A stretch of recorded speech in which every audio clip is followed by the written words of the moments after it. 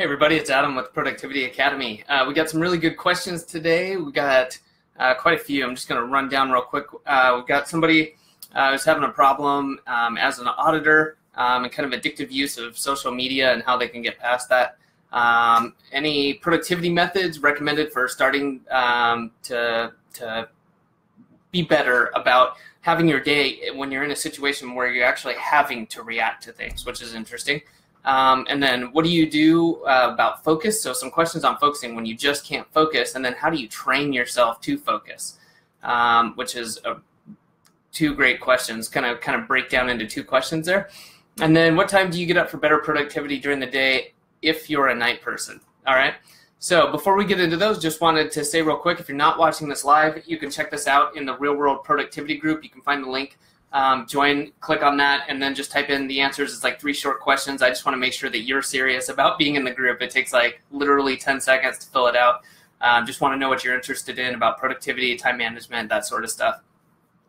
All right, let's get to it. Also, if you're watching live, feel free to pop a question in the group, and I'll check back on that as we go. All right, so somebody had asked that they're having problems achieving their task within the required period. They're feeling lazy, and then kind of like addictive use of WhatsApp, social media, and then forgetting the task and procrastination are the problem. Okay, so I mean, first off, I would say that like, yeah, that's a really serious problem, but the fact that you know that that's the problem, then you're already, part of the way there. There's a lot of people who maybe don't realize that about themselves, or they don't see what they're doing. And then that obviously becomes a big problem. So hopefully you're catching this as a problem, and maybe in your job or whatever it is you're doing, so that you can correct it. And obviously you don't feel good about it. Okay, so that's a really strong motivator. So remember that you want to do better, or else you wouldn't have taken the time to ask me what you think you should be doing. So keep that in your mind. And I'd say, well, if you're having addictive use of WhatsApp and social media, you got a lot of options. Okay, WhatsApp may be your primary like messaging route, app. If it is and you can't get rid of it, okay, that's fine. But start using other applications if you can. And what I mean by that is like start using Todoist. Okay, it's a free program. Set reminders in there, because the second half of this, you said that you're forgetting tasks. You're not getting them done. All right, so you're going to have problems if you're on your phone and only using it for, fun stuff or procrastination. Start using it for good things as well, for more productive things. Okay, you can set reminders. You can set recurring tasks with Todoist. You can set these alerts that remind you. Okay, I don't expect people to just, give up their phones. I think that's crazy. It's not going to happen. It's a part of our lives now. I think that maybe there's like 1 in a million people who could actually get away with that. I don't even want to do that. So I would say, start to use those two things in conjunction. Lower your social media use. If you have apps you can delete, try doing that. If you don't need to be on Facebook or whatever, just delete it. You can check it. If you have access to a computer during maybe breaks or at home, do that. Okay. There's also some apps you can use that kind of lock you out of certain functionalities. I can't recall the name right now, so I'm not going to bother trying to like find it while I'm live. But look into that. You can lock yourself out of certain apps for certain periods of time.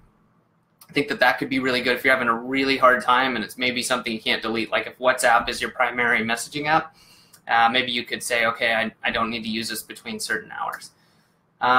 Let's see. Additionally, as always, I would recommend that you do a daily review. If you're not sitting down in the morning, usually for 10, 15, 30 minutes and writing down, hey, what's going on today? What does my schedule look like? What are my top priorities? This doesn't have to be complicated, but I find that really helps clarify.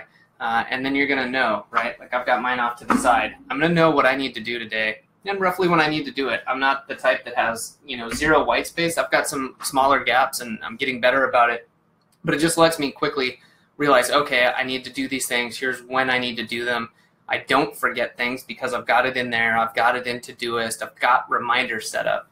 And then going forward from that, you can just build on it. So that's how I suggest you really start with it. If you have any questions about moving forward with that, please let me know. But basically a quick summary, start to lower your social media usage, either deleting or kind of blocking yourself from those. Use your phone for productive activities as well, and start doing that daily review. Okay, and keep in mind why you're doing this. That's awesome you brought it up. You obviously want to make a change, so just keep that in mind.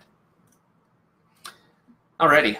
The next question is talking about many productive methods recommend that you start your day with kind of listing out the things you want to achieve. What do you do if there's nothing you want and you only need to react to events?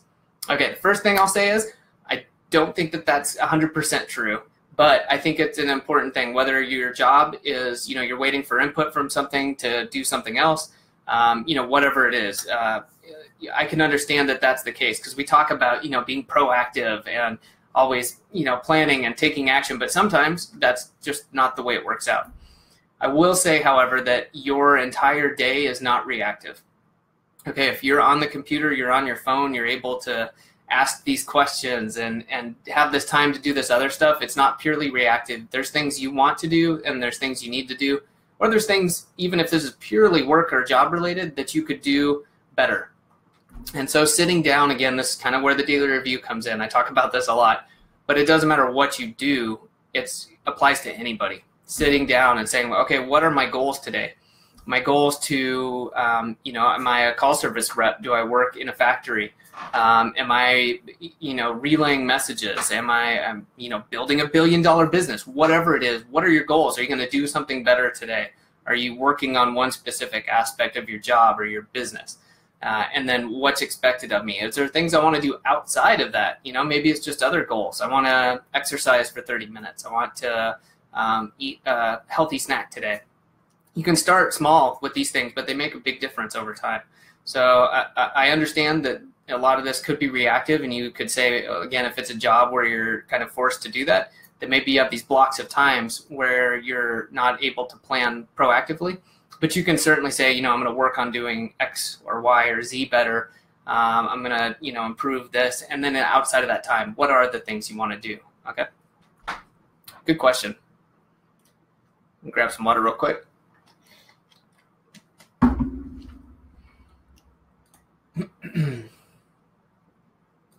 Okay. So this next kind of two-part question is, what do you do to focus when you just can't focus? That's the first part. And then the second part will go a little bit into training on that.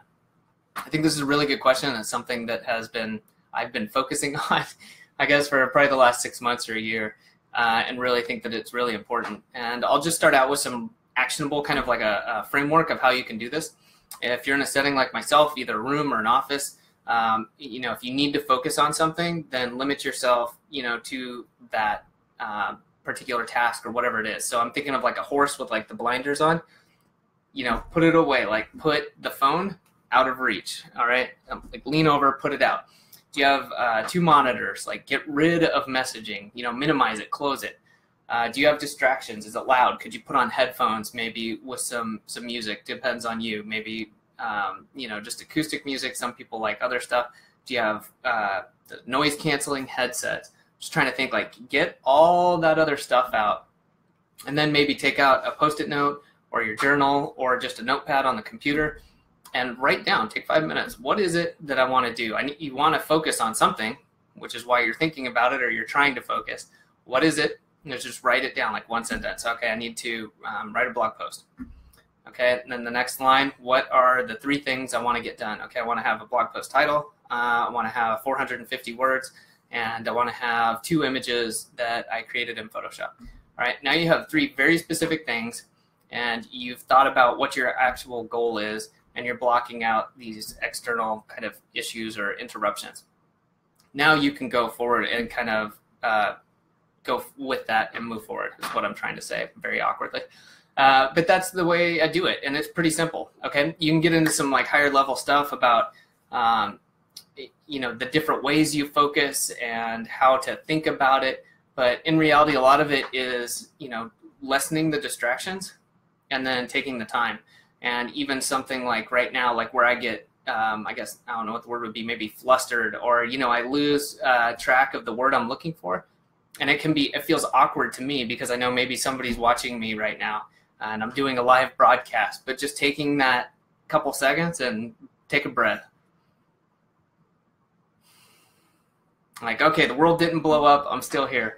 And kind of doing the same thing in your real life. We get into that mode of just go, go, go. And that's good at the right time. But when you need to focus instead of, oh, I'll answer that message and my phone's going off and I've got this over here and that over here. Just, take the time, push it away, and start to focus on what it is you need to do, which is in the end going to make you more productive. You feel better and you get more done, and your quality of work is generally a lot higher. I think everyone would agree with that. All right, so good question. And then the second part of this was, how do you train your brain to focus? Wow, that's really good. I, again, can only go with what I do for myself, so kind of a framework. And I basically just went through that, but I would say that you remove what distracts you. And this is kind of a highly personal process because you know what distracts you. I mean, something as small as, like, for myself, I can't listen to music that has words, but I will put on, some like focusing type of music. For me, it's just something without words, whether it's like a nature sounds thing or, what do they have? Brain FM, Focus at Will. There's a lot of things out there that do that. But then literally removing distractions, okay? And for everybody, this is different, but it's up to you. You just have to do it. Do you find having a bunch of tabs on your computer distracting? Close them. Do you find all the little blinky messages on, the different messaging apps distracting and hurting your focus? I almost guarantee it. Close them. Is your phone distracting you? Put it on silent and put it out of arm's reach. Clear things away from you, and then take that time, whether it's, taking a deep breath before you do something, taking 30 seconds and thinking through what it is you're going to do, or literally writing it out. What am I doing in the next, let's call it 30 minutes? What are my top 3 things I'm going to do, and be very specific, okay? And then just getting in that habit of that repetition, and you can kind of do it on all scales, and hopefully you see how that's happening. Like I said, you could take a breath. Okay, just kind of relax and go and focus on what you're doing. Maybe take a walk around the block. Maybe you do that for a larger project. You're going to sit down and have like a 2-hour work block, and you've got that one thing you want to accomplish on it. Well, take 3 minutes of that 2 hours. Write down what your goal is. Write down what the top 3 things are. Make them very specific. And then keep that right next to you, because I guarantee you, if you're like me or anybody else, hey, after a little while, your mind's going to start drifting. Okay, so maybe after 30 or 45 minutes, you get up, go get a drink of water, take a quick walk, come back, remind yourself, look at what I had, get back to it. So I think you can start to apply that to a lot of areas, and a lot of it is just like that simple. You just start training yourself, and then you can look into other methods. So again, that for me works, and I think it's a really simple framework that you can try to apply to a lot of different areas in your life, but then take it, grow on it, adjust it as you need. All right, and let's see, the last question so far for today. What time do you get up for better productivity during the day, providing you are a night person? All right, so big caveat, I am not a night person, but I think this applies to either. Okay, I think this would be the same for somebody who's trying to be productive in the evening, somebody who's trying to be productive in the morning. Is, to thine own self be true. All right, if you know when you should be getting up or when your body feels rested, then you need to try to make things work around that. And I mean, you've got to be honest with yourself. Okay, are you sleeping 13 hours a night? That may not be healthy. You may need to go to a doctor, or maybe you're partying just a little bit too hard. But outside of that, you've got ways you can adjust. You can try going to bed a little bit earlier if you need to get up earlier. Do you feel okay? Do you feel rested? Maybe when you get up, instead of going straight to the coffee, you get up and go for a short walk, have a glass of water.